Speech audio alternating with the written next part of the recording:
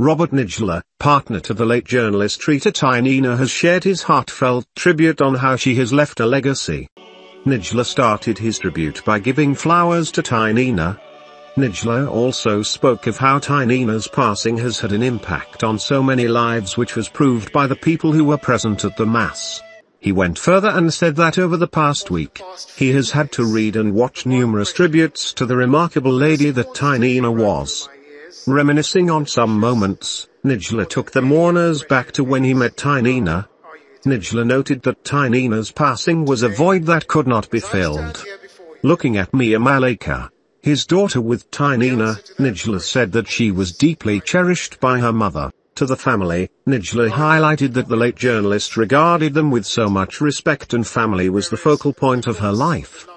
In addition, Nagila passed his gratitude to Tinina's friends and the media fraternity for the warm support they have shown towards the family.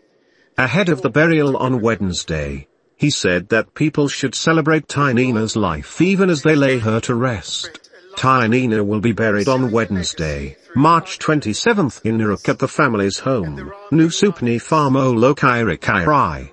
A death and funeral announcement seen by the star stated Tinina, beloved daughter of the late Dominic and the late Mary Yepan. She was a beloved sister of Helen, Irene, Justine, Jedida, Keen, and Claudia.